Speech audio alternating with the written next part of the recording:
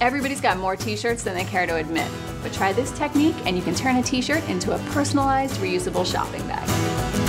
So first we're gonna take an old t-shirt and turn it inside out and line up all the seams. Next I'm gonna take a bowl and I'm gonna place it over the neckline. I'm gonna trace it, and this is gonna be the opening of our shopping bag. Okay, next we're gonna cut it out. Okay. Next, I'm gonna line up all the seams and I'm gonna cut off the sleeves. This is gonna make the handles of our shopping bag. Now, it's starting to look like a shopping bag. Next, I'm gonna line up the seam at the bottom.